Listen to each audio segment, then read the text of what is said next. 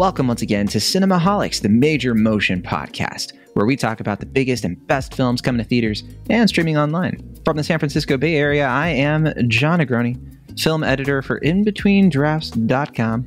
And from Pittsburgh, Pennsylvania, he is a freelance film writer. And Willow, that sandwich has taken so long. Let's do a podcast in the meantime. It's Will Ashton. Oh, man. Yeah, I was not expecting so much food in this movie. I'll be front and be honest about that, because I saw this movie without getting lunch because it didn't really fit into my schedule. I was like, I'll be fine. I bet during the microwave scene, you're like, oh, man, again? Yeah. Come on. But no, I mean, like, I love spaghetti, and I was not expecting spaghetti to factor into the plot as much as it did. So I was just like, oh, man. Like, I would advise anyone, since we are in non-spoiler territory, if you're going to watch this movie, have a nice hearty bowl of spaghetti. There you go. We do have a special guest all the way from Salt Lake City, Utah, where, I like to go a lot for the Sundance Film Festival. But this person is not the Sundance Film Festival. He's a writer at In Between Drafts and a bunch of other places like RobotEatsDinosaur.com. It's Brogan Luke Bowis. Hey, Brogan. Hey, how's it going? I am not the Sundance Film Festival, unfortunately, but I do live near there. I used to stay in Salt Lake once a year and, hike it over to Park City.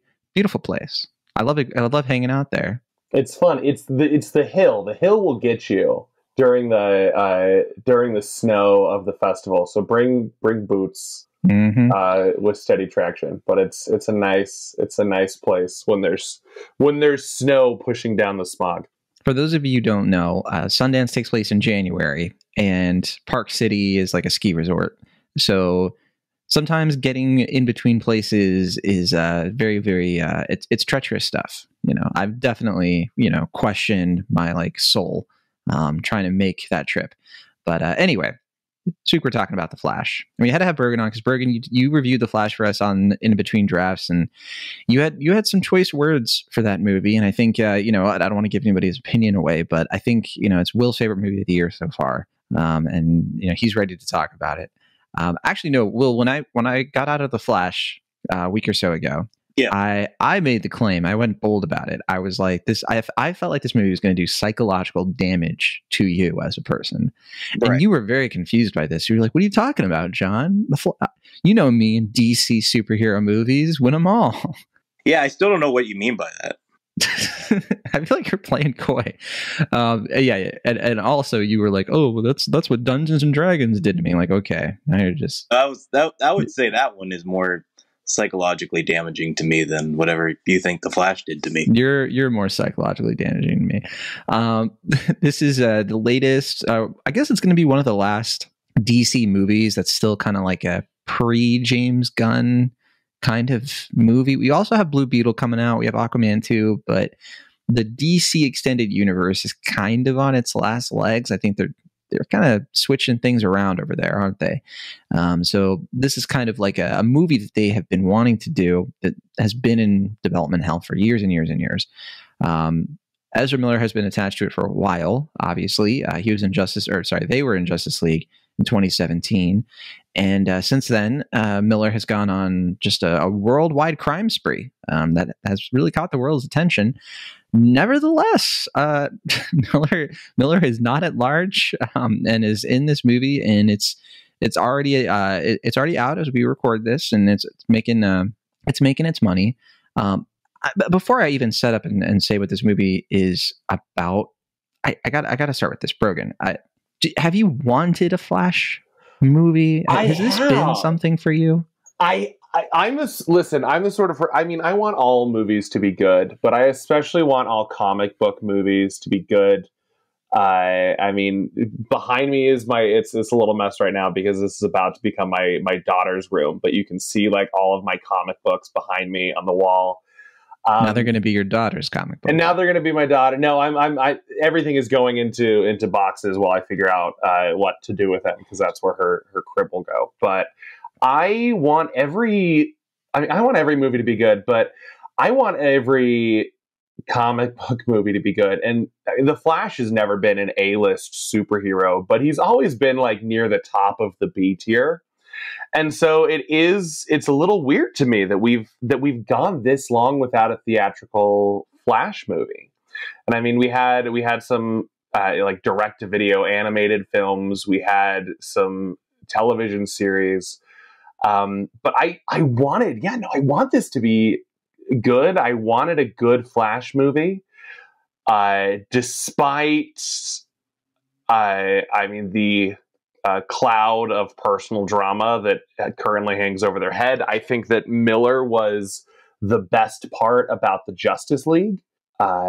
So I was excited for this movie when it was announced for a 2018 release date, and then it's kind of just been drawn on. But I always held out hope that it was going to be good, that it was going to be great, and didn't really pay off. But I wanted it to be good. I'm a fan of the character. I'm a fan of what we've seen of the character prior to this movie. Even in some not so great things, the Flash has been a bright spot in some of the previous films for me. So I wanted it to be great. I did want a Flash movie. Yeah, for reference too. I mean, this movie was supposed to come out the same year as Aquaman. I think it was supposed to come out before Aquaman, and we're now getting the Aquaman sequel 5 years after its first release. So that's a little bit of a snippet of what's been going on with this Flash movie. And also we did see the Ezra Miller Flash character, or more of that character, in the Snyder cut of Justice League, which Will and I were kind to, right? We decided, yes, this movie exists. Let's accept it for who it is and why it's here. But yeah, Will, I mean, I've never seen you wear a t-shirt with like the Flash lightning bolts on it. I've never gotten the sense that you're a Flash guy. But I do vaguely remember, maybe I'm misremembering, you know me. I vaguely remember you liked the Flash, right? And Justice, like, even though that was a movie that, hurt your soul a little bit, hurt your feelings, I feel like maybe we were on the same page about Ezra Miller's Flash, right? Oh yeah, I mean, they were the bright spot, I thought, of that movie.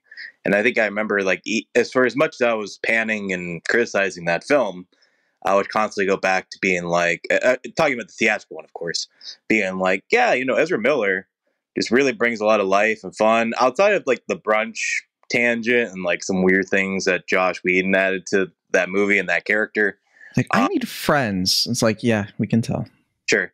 But I mean, controversies aside, if you can put them aside, I think Ezra Miller is a tremendous actor. I mean, I've really been taken with her stuff, going back to like After School and your co-star.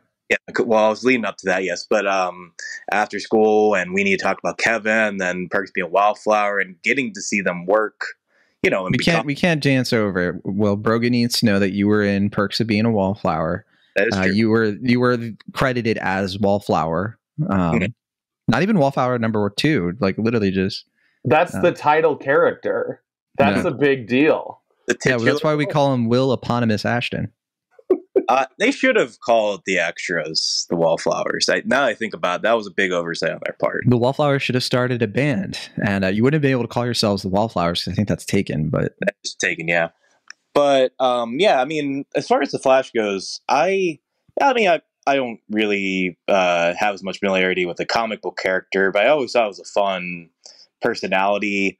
I thought there was more room with a character like this as opposed to like Aquaman or Black Adam to make a really like fun, appropriately kind of zippy movie with this character. And it's one of those things where, kind of similar to Black Adam, like I think this has been in some variations of being made since like 2014. Like I think I saw a statistic that this film was announced like around the time the CW show was, being announced or coming out or whatever. And now it's actually here. It's like just when that Flash show is ending after like 7 or 8 seasons. It's like something really ridiculous like that. Which was a good show for about 3 seasons. And I would say, they proved that they could do a Flash TV show. They proved that this character had a lot of material, has a rogues gallery that's pretty impressive. And actually, they've been wanting to make a Flash movie, to Bergen's earlier point, since the 80s. And they've kept coming back to it. I think like Goyer, who did David S. Goyer, the famous for Batman v Superman, everybody's favorite comic book movie, right? Way before those days, he was hired to do a Flash movie, kind of going off of Batman Begins, like the success of that movie. But it has just never quite stuck. I think some people blame the Sam Raimi Spider-Man trilogy and being like, these characters have too much overlapping DNA.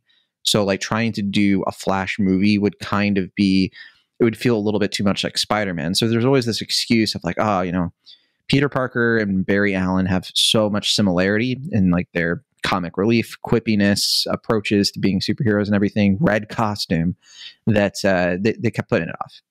You know, and they decided we'll wait. You know, we'll let Toby be done. It's not like they're going to make 12 more Spider-Man movies, right? Yeah.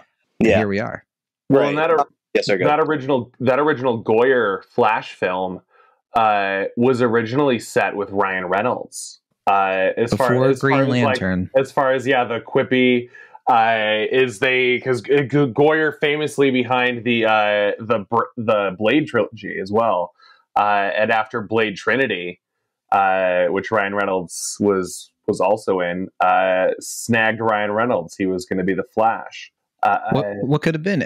Why didn't they have cameos of those characters in this movie? But I shouldn't say anything else there. Okay, so here's the movie itself. Let's talk about it. So this is a bit over 2 hours, and I'm going to say I went into this. I really did not know quite what the structure of this movie was going to be. I didn't see like I saw like a snippet of the trailer.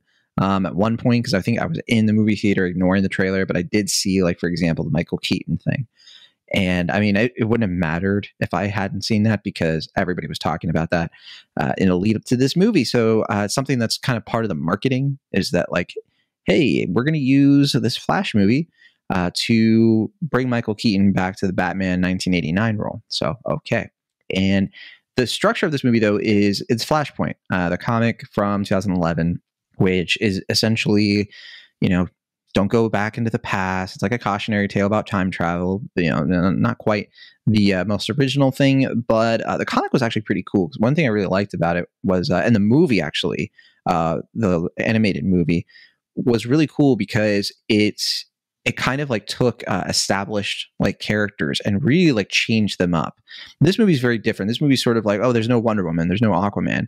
In like the original Flashpoint, it's like, okay, there's Wonder Woman and Aquaman, but they like have an affair together, and also they like are totally like badasses that are killing the entire world over basically a lover's quarrel. And then instead of Batman, you have the Thomas Wayne and Martha Wayne Batman Joker dynamic. I mean, it was like a really cool story of like you change like one thing, and it was sort of about the flimsiness of continuity in a time where that hadn't been fully explored. This movie is a little bit more of like a multiverse thing. And it's Ezra Miller's character, Barry Allen, wanting to go back in time to stop his mother from being killed, which is what they did in the, not just the Flashpoint movie, but also the Flash TV show. But it essentially becomes a Man of Steel sort of redo, where Barry Allen kind of goes into his younger self or meets his younger self and tries to prepare them for this big, you know, General Zod battle that makes them doomed because there's no Superman. So that's basically the structure here. Andy Muschietti directed the movie. John Francis Daly and Jonathan Goldstein. Speaking of Dungeons and Dragons, those were a couple of writers for that. Game Night is one of the ones that people remember them for. Also, Spider-Man: Homecoming. But I want to know what you two think about this movie. We'll start with Brogan because he is the guest. You know, Andy does have a child, so I do. I have two childs actually. Will only has one, but he doesn't acknowledge that they exist, and he insists that it's something I make up. Okay, the Clint Eastwood approach to being a father.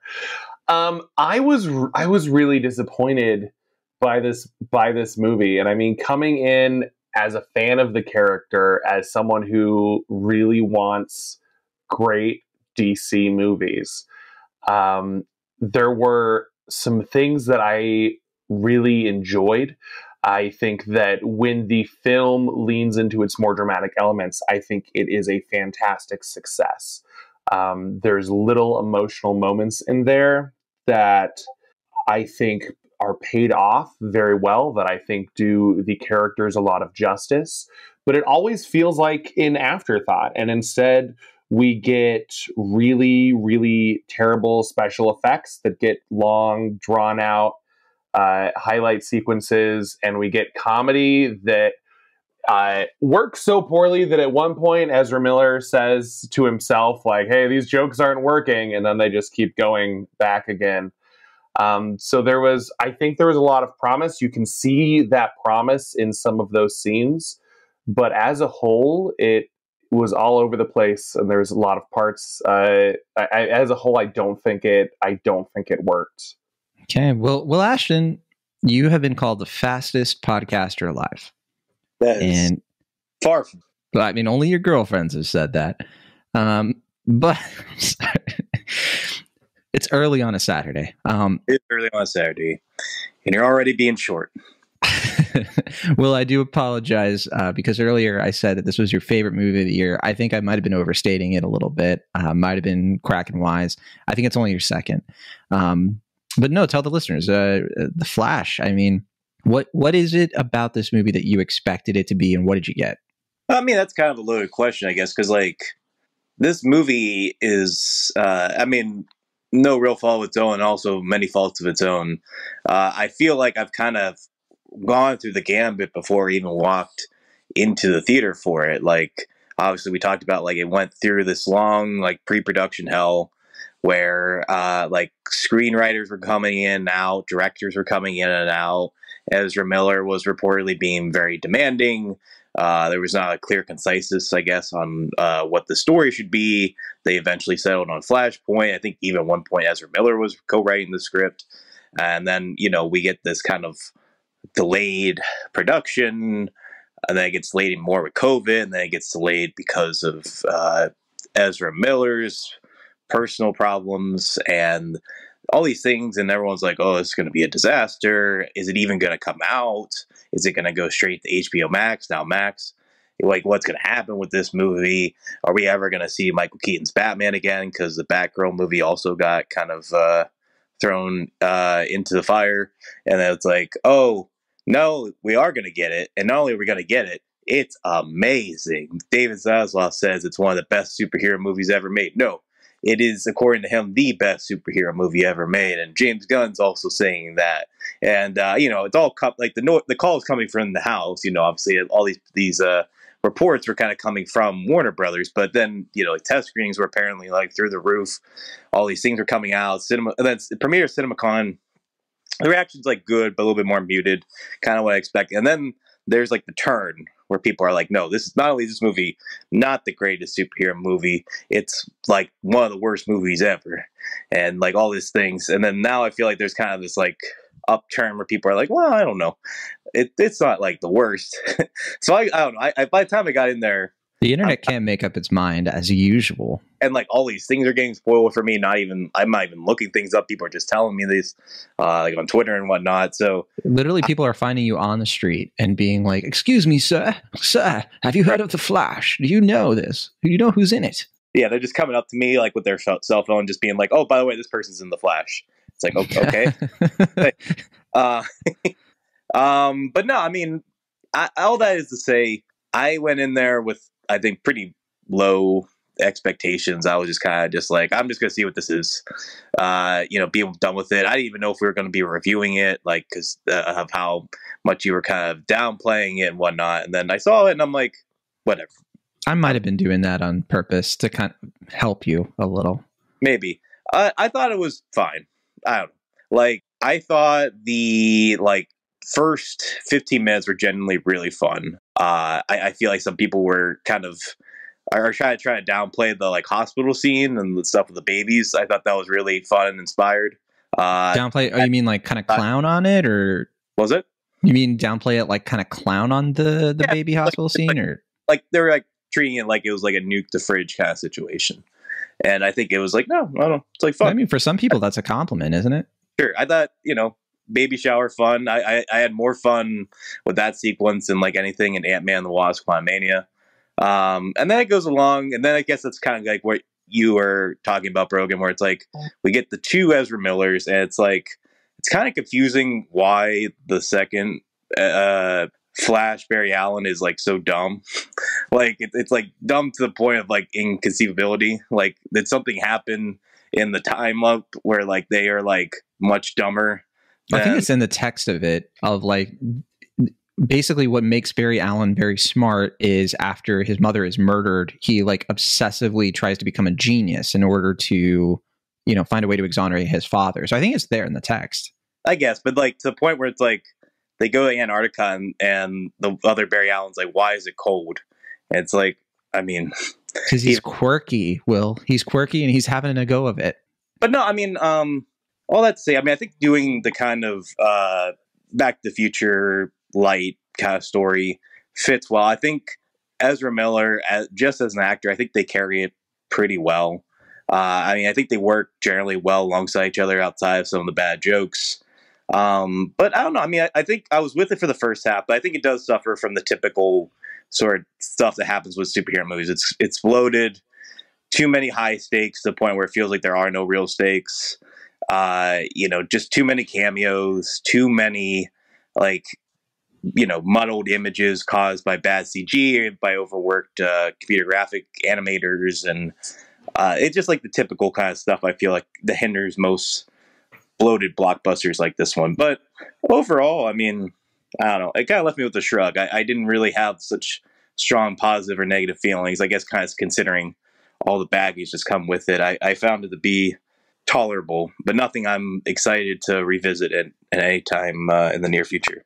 Or I'll say what I think real quick. So, because I don't want us to put off a little more spoilery talk, because I think this is an easy movie to spoil, to be sure.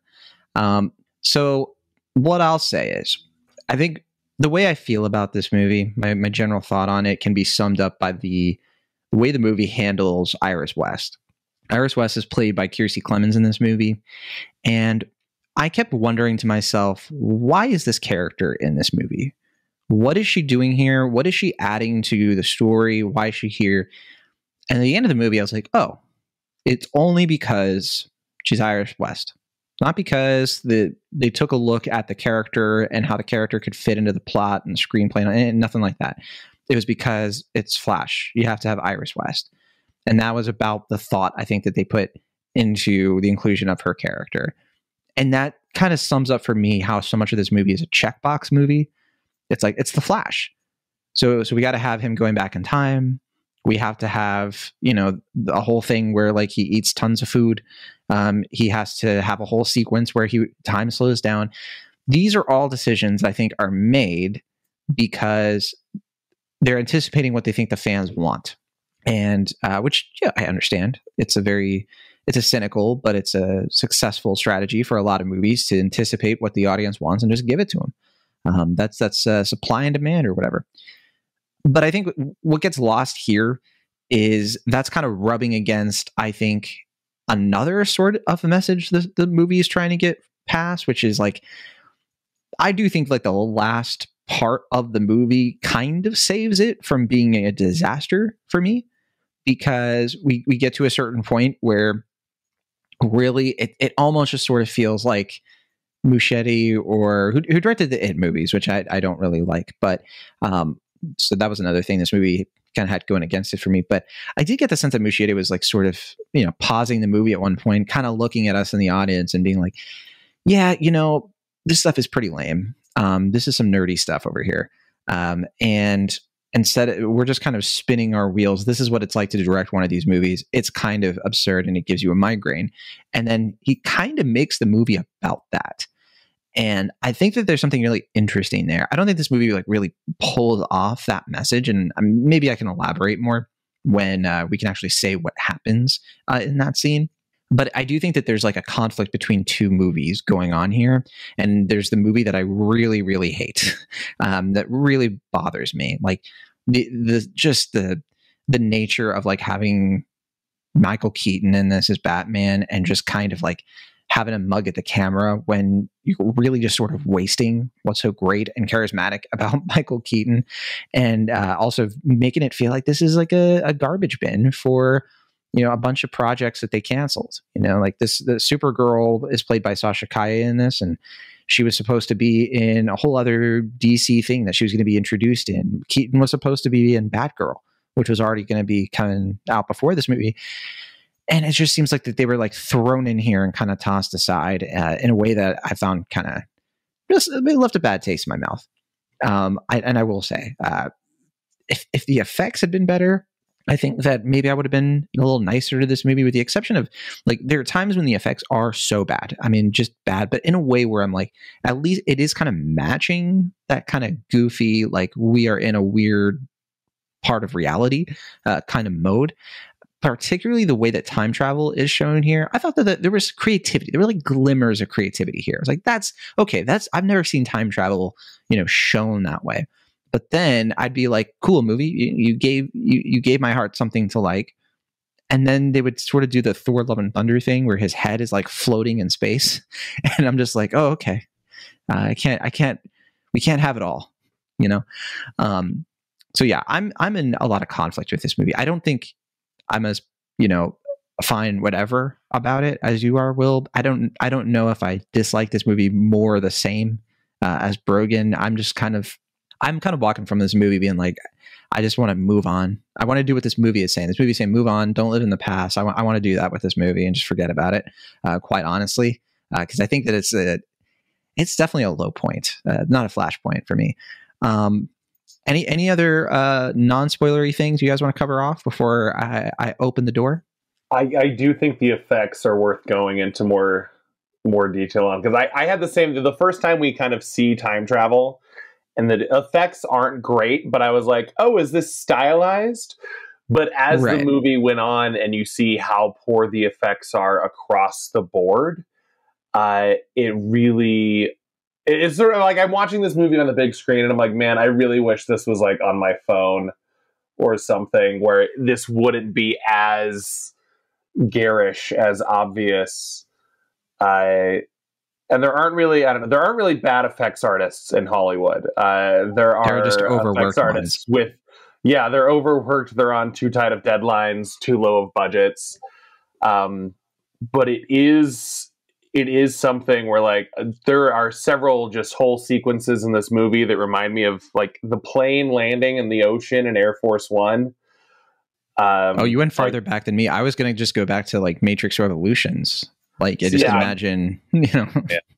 It's and there's parts of it where I don't even understand why. There's parts of it I don't even understand why like they're using CG in some of these scenes.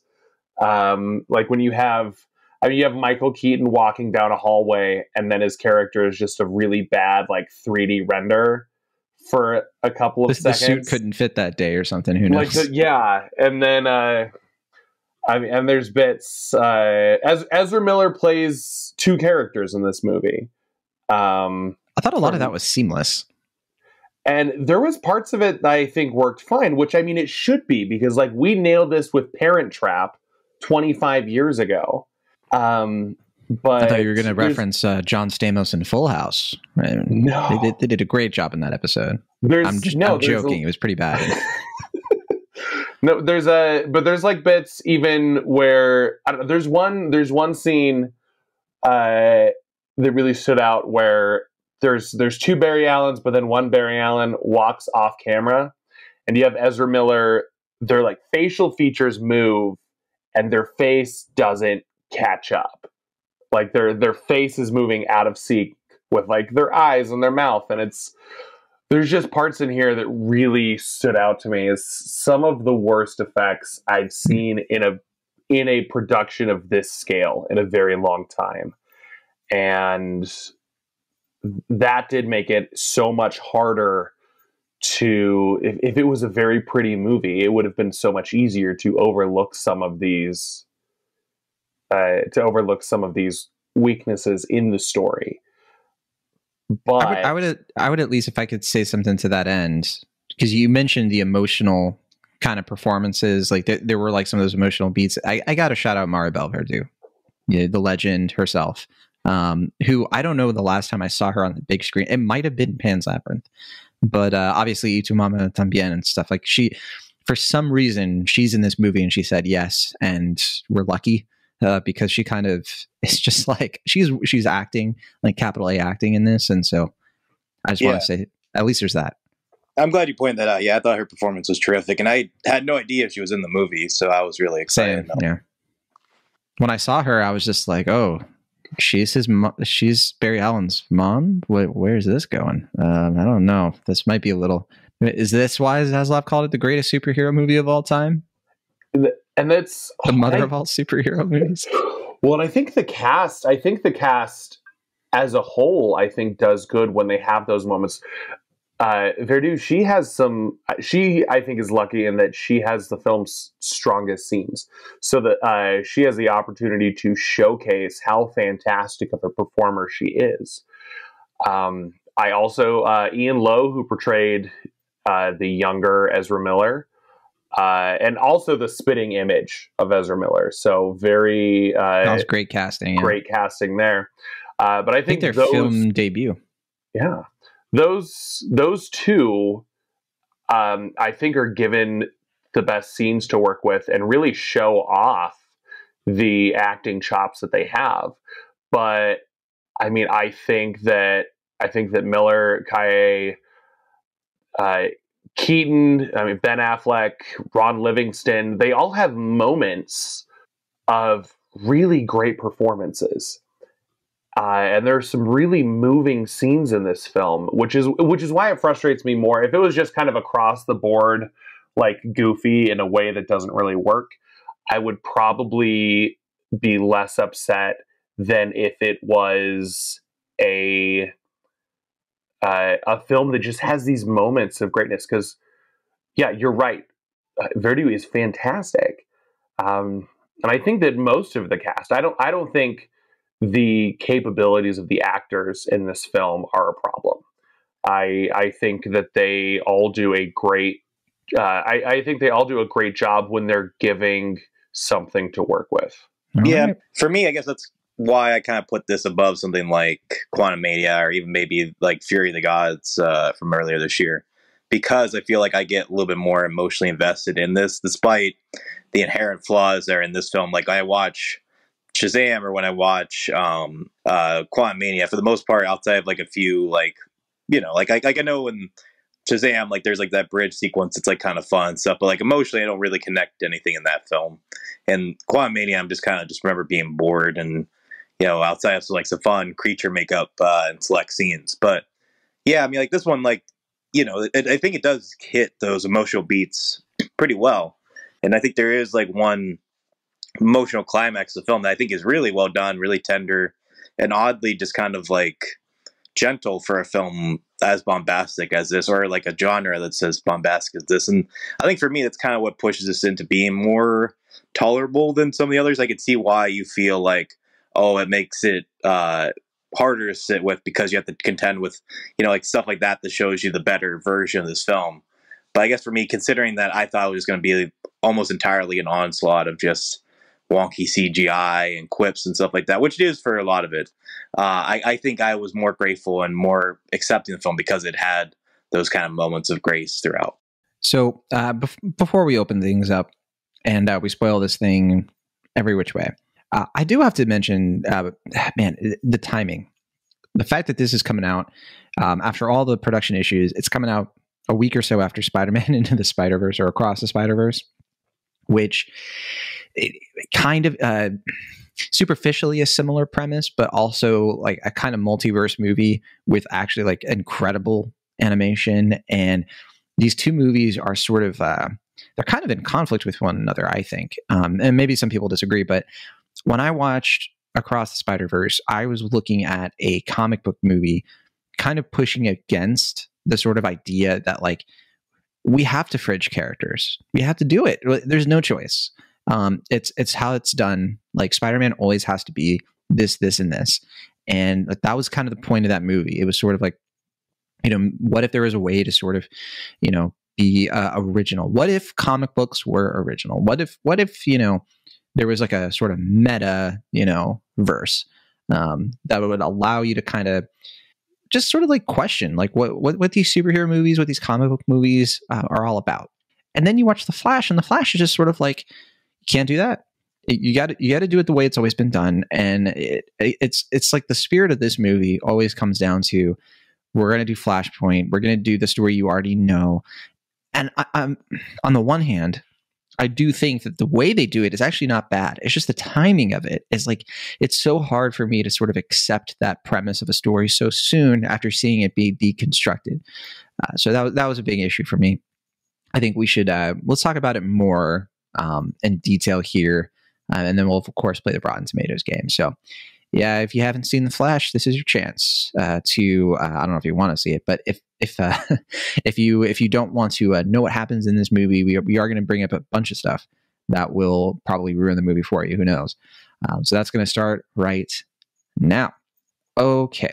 So what I'm referring to specifically here is the whole second act. I really struggled with. I was kind of like, why are we doing Man of Steel? Like, why is General Zod here? Why? And you kind of have this whole like thing where Barry like loses his powers, and he's trying to train up the other Barry. I'm like, okay, that's a story. That's a plot. And then there's this sort of like, we got to get a new Justice League together. I'm like, oh, okay, but I thought this was like a multiverse thing. Sure, okay, sure, yeah. We get Keaton, we get Supergirl. There's this big fight, and I'm just like, when does this end? And I'm like, when are they going to do the whole thing with? They showed an evil Flash. He punched Barry in the face. What happened with that? And then, of course, like you do see it coming. Like you kind of, if you watched a movie, you would be like, okay, I kind of see what's happening here. Sure enough, the whole idea is that the Flash keeps going back to that time and trying to like change everything, and then becomes, of course, like this hollowed monster thing. And I don't think it's executed particularly well. A lot of the construction of that doesn't really make sense, like the time loop of it, but whatever. We do get at least a message, which is, like you can obsessively like ruin your future by obsessively living in the past. To that end, though, I mean, am I alone on this? Brogan, did this whole thing work for you? I mean, I assume you stood up and cheered when you saw Nicolas Cage, your guy. I think it is absolutely hilarious how much of like the current DC pop culture currently lives in a Nicolas Cage Superman movie that never happened. Because this is now the third time Nicolas Cage has appeared in reference to this movie that he was never in. It was never made. So I think it's funny. I was gonna say, is the first one the Teen Titans film? Yeah, the Teen Titans go to the movies, which is unironically one of the best DC films of all time. But I remember that movie had one good scene that I liked. Oh man, I'm an ardent defender of that movie. I know a lot of people are hard on Teen Titans Go for not being the original Teen Titans animated series, which I think the Teen Titans Go versus Teen Titans sequel to the Teen Titans Go to the movies addressed in a pretty fun way. But it is there's a very, like you said, there's a good message there about, obsessing with the past, destroying your future.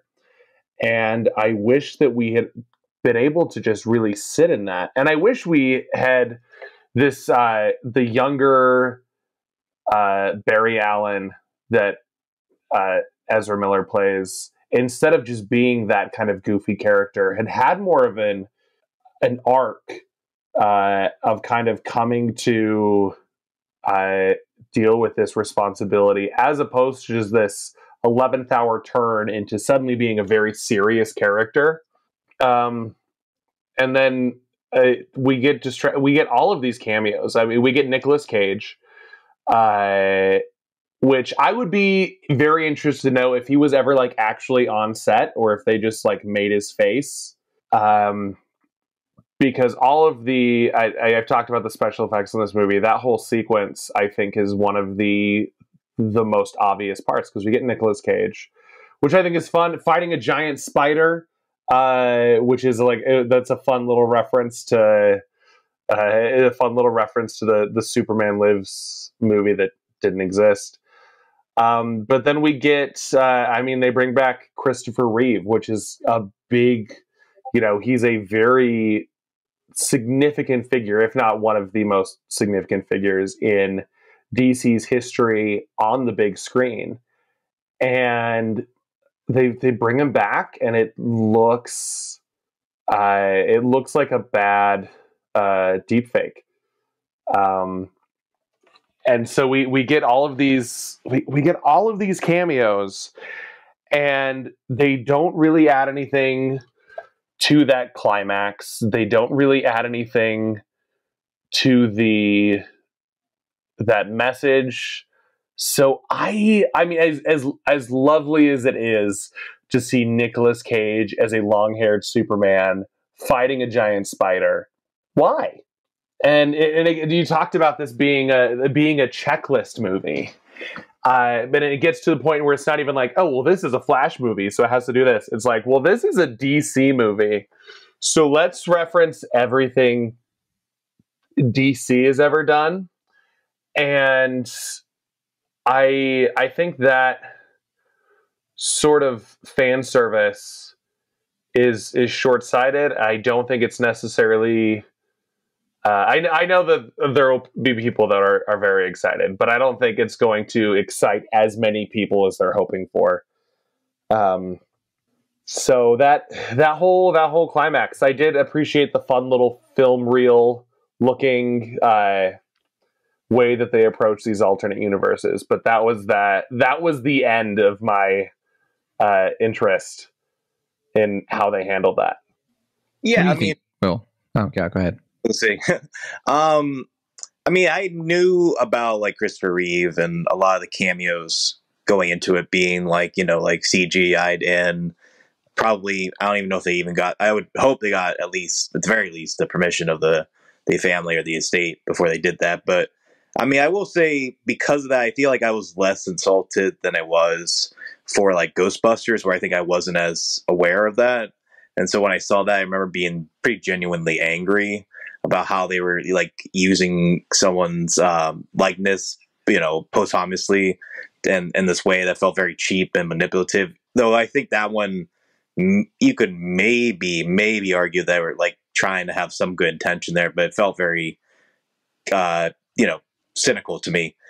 This one, as Brogan was mentioning, I feel like it is pretty unnecessary. So when you get like not only Christopher Reeve but George Reeve, who that's the one where I think like knowing his life. I mean, it's also very bizarre to me that we have a new Flash movie that has both George Reeve and Ben Affleck, considering Hollywoodland, which I remember being pretty good. I haven't seen that movie in a long time, but I would definitely say if anyone doesn't know about George Reeve's life, watch that movie. But yeah, that one was just the one where it's like knowing his hardships, knowing how much of a toll playing Superman played in his life and his like kind of tragic death. Just that one like kind of was just like, what are we doing here? Like, what is but yeah, outside of that, I wish they had just gone kind of more into like the Nicolas Cage, like what if sort of scenario, because I felt like that's fun. Like, yeah, I'm assuming they got the okay from Nicolas Cage, and it's like, yeah, like let's have like these like lost, casting things. Like obviously the Nicolas Cage one's the most legendary, but yeah, I'm sure there are tons, and like, it would be like a fun little Easter egg. Like even if like fans didn't know like, oh, like this person was attached to this project or whatever, you could just have like fun little like celebrity cameos pop up there. Yeah, I think having the likeness of these deceased celebrities, and especially like I said, George Reeve, where it's like a pretty tragic story. That didn't sit well with me at all. But I think otherwise, I think that idea is fine. But I agree with Brogan, and the scheme thing is just mostly unnecessary, and I felt like it took away from the movie more than added anything outside of the Nicolas Cage fun little bit there. It reminded me of the Space Jam New Legacy sort of planet things, like the way that they were. And I bring that especially to point out, I don't just mean checkbox movie in terms of like, here's the checklist. It's like, it's almost like the instructions you're putting into the algorithm, which, Space Jam: New Legacy was all about that, right? And they reportedly did use like, machine learning AI to do the deep fakes. And I think we're seeing the sort of results of that, that like, that's not art, and you can use it, I think, as a tool to sort of make things more possible the way you use computers in general. But I do think that we are like moving toward an era where like these kind of deep fake things, I mean, they're so obsessed with the past. They're so obsessed with it in a way that, it is pretty gaudy, I think. So I don't honestly know how this movie's going to hold up over the years. I'm kind of just ready for them it feels like these are obligation movies. There's almost something kind of exciting about that, in the sense that you can go into this movie not being like, well, I'm watching, Ant-Man Quantumania because I know I'm going to get like 10 other MCU movies after this, and I got to watch this one for that. This movie's a bit more contained. You can kind of just watch it. But on the other side of that, you do it does sort of demand a lot of knowledge about comic book movies across eras in order to get all of its references. So yeah, I don't like this type of film storytelling. And it's almost sort of like we're way past the point of superhero fatigue. We're kind of at the point of like, just kind of spinning our wheels. And it's like past the point of exhaustion, where I feel like we're running on empty in terms of, what these movies are supposed to be, what they can be, and why they exist. And, who's the kid who's watching this movie and being like, I can be a hero. I can, like really see, like the whole point of like that escapism and everything.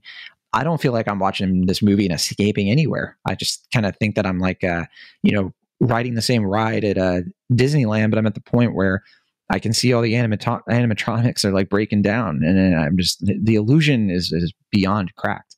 But yeah. Meanwhile, you do have other movies. You have Spider-Man and Across the Spider-Verse, which I think just is such a home run by comparison. But it can't all be Space Mountain, I guess. That's the end of my Disneyland metaphor. Okay. No, I do think you make a great point with talking about it. It's like instructions. It's like you bought a desk at IKEA, and now the little stick figure guy is going to walk you through in a couple of easy photos how to build your desk. And I think superhero fatigue, I don't think it's necessarily like a real fatigue, because when these movies are great, people show up and people have a great time. I haven't heard a single person mention Across the Spider-Verse in the sense of, superhero movies. Like, when these movies are great, people will love them and people will show up. But I think when you start to have studios that start to churn these out, that have a production line, or at least that mentality. I mean, because if they had a production line, then this movie would have come out in 2018, like it was originally supposed to. But when you have these movies that feel like they're just trying to give you exactly what you want based on some sort of formula, that is tiring. Real quick, I mean, I am glad you brought up Disneyland, because I feel like this is sort of like the Hall of Presidents for Batman. I like that. Yeah, you go through and it's like, hi, I'm Michael Keaton, and I played Batman in the 80s. And then just kind of have the robot kind of just like... Right. The Hall of Batmans. Yeah, the Hall of Batmans. Yeah, the Batman. Do we want to talk about that very last cameo they do right before the credits drop? The George Clooney thing. The George Clooney is here. I thought that was neat. I thought that was fun. That was the one cameo that really worked for me. Yeah. And as far as the film's goofy jokes, that one, I don't know. That one felt like it wasn't trying to impress me. It was just trying to give me a good time. I agree with that. I felt a little weird about that. And then there's a post-credit scene where the Flash is like, yeah, no, this is Batman now. Talking to Aquaman, because we have to know that Aquaman's the same so he can still get his movie. That was pointless. Don't save for the credits. It's, useless. Yeah, but I appreciate the George Clooney cameo. There's a lot of cameos in this movie. I don't think that most of them worked. I think Keaton and Calle were fine, but they're both here to set up movies that we're never going to see.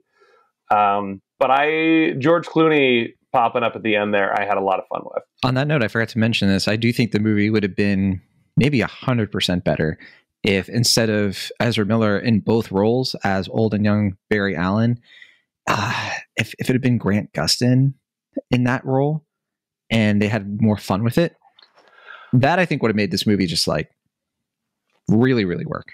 I mentioned I really was impressed by Ian Lowe as young Barry Allen. I almost would have appreciated seeing him playing like Kid Flash. Yeah, I almost would have enjoyed seeing him as the other Flash for the full movie. All right, well, it's your turn to be like, who do you think? Oh, you think it would have been Maribel Verdú should have played the young? I mean, yeah, if we want to make an art film, but yeah, we want to make cinema, I guess. Yeah, if we, but that's not what they're going for here. Bring in Diego Luna, yeah. I mean, I don't know. I mean, I guess for me, what I guess I do find weirdly kind of more forgiving about this movie is that I feel like Ezra Miller's appreciation for this character and just like general enthusiasm of playing these two parts is mostly palpable. Again, I think it relies on it too much because this movie's so long. There are just too many sequences of them, going back and forth. But if they had kind of truncated that and kind of focused it a little bit more, I think that, I don't know. I mean, I thought, like you said before, John, that was a pretty seamless effect, and for the most part, and I think, Miller's talented enough to kind of play off themselves. So, yeah, I didn't really mind that. But yeah, I mean, there is more room for play there, to be sure, if you wanted to kind of play it up with the casting. And it was nice to see George Clooney on the big screen again for like the first time. I mean, for me at least, I think it's been like 7 years since I seen him on the big screen in Hail Caesar. So it was nice to see him on the big screen for a little bit. Caesar. He hasn't been on the big screen since then? Are you sure? That's what I'm saying. He did like Money Monster. And I saw that. Ticket to Paradise. I just didn't see those movies. You have just been avoiding him, and whatever's going on between you two, you need to settle it. Settle your differences. I saw Midnight Sky. I'm one of the few. But not in theaters. Well, you didn't have a chance. It was COVID. Okay, now you're yelling. I think that's our cue. Let's go to the Rotten Tomatoes game. Okay. 282 reviews counted on Rotten Tomatoes. Will Ashton, you get the first guess. The Flash, what do you think? What do you think the critic score is? It's got to be somewhere in the middle-ish. I think critics are probably going to be a little bit more favorable in this movie than I think maybe some general audiences are, or I think there's fatigue, but there's enough here that they might just be kind of like like me, like kind of whatever. I mean, obviously there's the blow of like the cinema school or the CinemaCon and like Zaslav kind of overhyping it, but there is also like the reviews that came out of CinemaCon that were mostly pretty positive. So I'm gonna say like 64%. So many qualifiers for that one. Yeah. Okay, Bergen. What about you? What's your guess? Oh man, I think it's going to go down, but I think there's a lot of that early hype.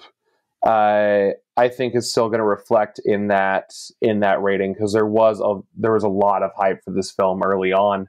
I'm going to say a little higher. I'm going to say like 66, 67. 67. Well, we should say the score used to be pretty high. I was seeing it not high, but it was in the 70s at one point, and it has gone down. It's definitely I think the lowest it's been so far, and it is 67. There you go, Bergen. So Will, he's stepping into your territory. Better watch out. Pretty amazing. Bergen, you get the next first guess. Audience score. We have 1,000+ verified ratings. Will's going to have the advantage because he knows the cinema score. But let's see what you can do. I think the audience score is going to be higher. Part of that is that hype, but there's also a lot of people who are just going to be so excited for the Flash to get his own movie, even if there's so I'm going to say 84 this time. Brogan guesses 84. Well, Ashton, what's your guess? I know you like to pride yourself on being a man of the people, having your finger on the pulse. Yeah. I think it's going to be weird because I think it's going to be higher than the critic score, but like low by audience score standards for superhero movies. So I feel like it's going to be like 75%. No, you're definitely, you have the right thinking.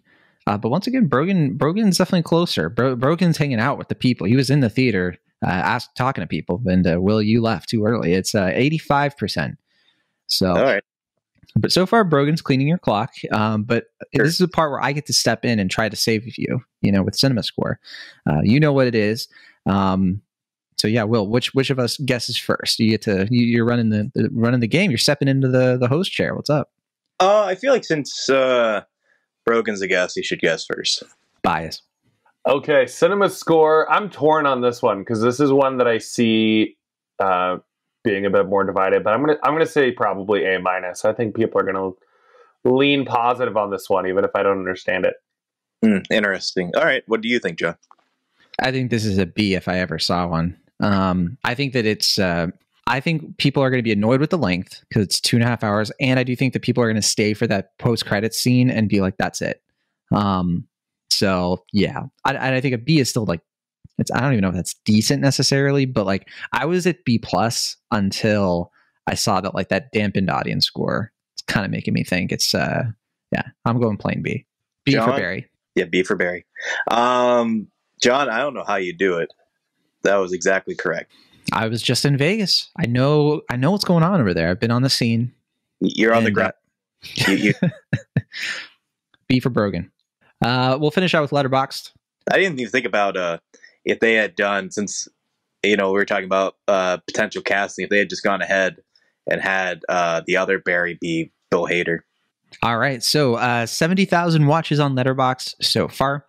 What do we think of this average rating? Brogan, take us home. I think Letterboxd. I think Letterboxd is going to be right in the middle. I'm going to guess 3.0 for the Flash on Letterboxd. 3.0 is Brogan's guess. Will Ashton, what do you got? I feel like I say this number a lot, but it's just the one I feel it's going to fit here as well. I'm going to say 3.2. Ooh, it is 3.2 exactly. Ooh, it's tough, Brogan. Will's pretty good with the Letterboxd score. I feel like we need a tiebreaker. This is Metacritic. Metacritic?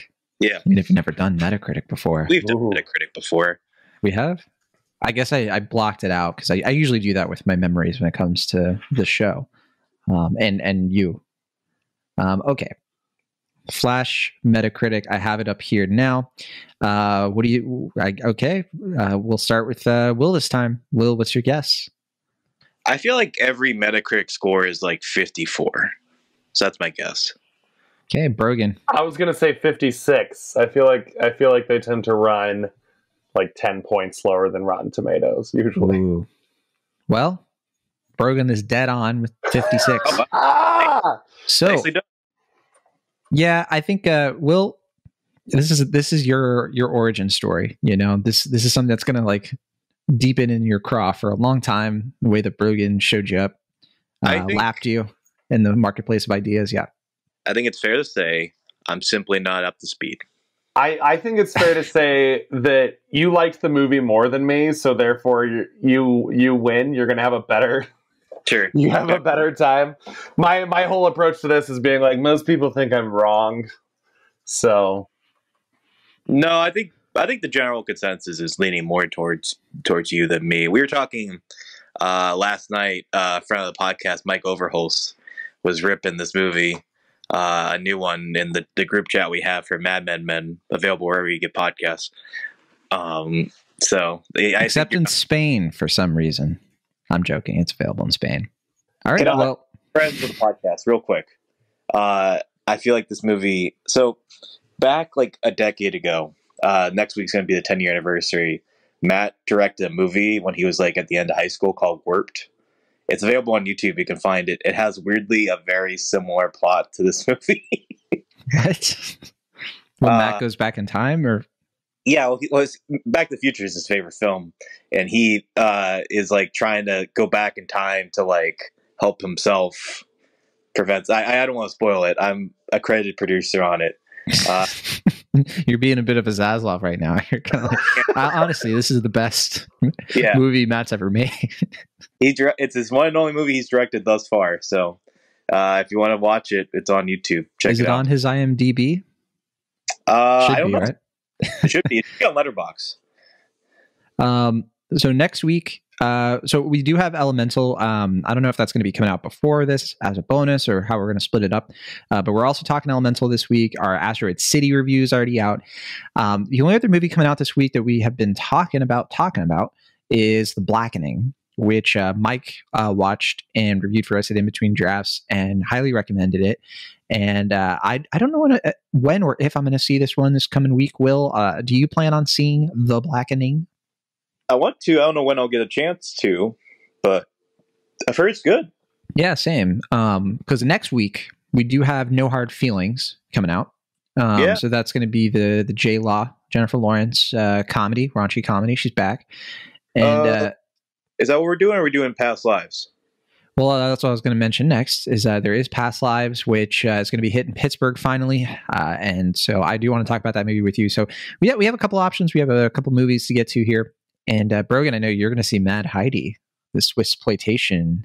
Are you already watched it? I am. No, it's actually on my list of. I'm going to be watching it this weekend. I heard. No, here's why it's delayed is because I made a joke to you about doing a list of pitches for Lion King spinoffs, and then I thought about it, and I'm like, I have to actually do that. So I'm almost finished writing that. You'll get to see it soon, and then I'll be watching. For those of you who don't know, Brogan writes some of the best articles In Between Drafts has ever seen in our 7-8 month history. So you can definitely find those. We'll of course link out to your Twitter and everything, and perfect. And people can find all your good stuff. But Brogan, thank you for coming on the show, lending your Flash knowledge and what have you. Is there anything you do want to plug before we say goodbye? Yeah, I mean, you can find me online, roboteatsdinosaur.com, Robot Eats Dino on social media because character limits are a thing. And yeah, thanks for having me on. I appreciate getting to talk movies with you guys. So yes, good talking to you. An enjoyable time if there ever was one. All right. Well, we'll see you all in the next one. From the Internet California, I'm John Negroni. From the Internet Pennsylvania, I'm Lash. See you next time. Hey. Oh, sorry. Sorry, Brogan. Oh, no, I don't know. No, it's okay. Hi, I'm Brogan. Have a great day. Perfect. See you next time.